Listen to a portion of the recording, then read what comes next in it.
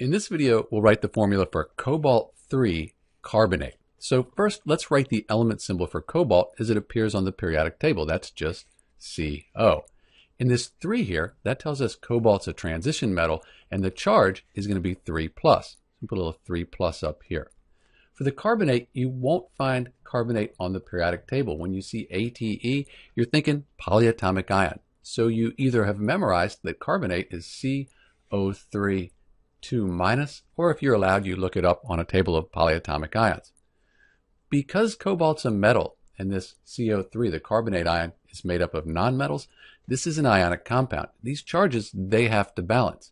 That's a little difficult because we have a 3+ and a 2-. Let's use the crisscross method to make this easier. We'll move the 2 down here and the 3 over here. Let's get rid of these symbols. And then because we have 3 cobalt ions, we need to put parentheses around the CO3. That makes this the formula for cobalt-3 carbonate, CO2 CO3 3. And you do need to be careful, this O with the cobalt, that's lowercase, but the carbonate is carbon and oxygen. So just something to be careful of. Let's quickly check our work. We said cobalt was 3+, and the whole carbonate ion here is 2-. 3 times 2-, that's 6-.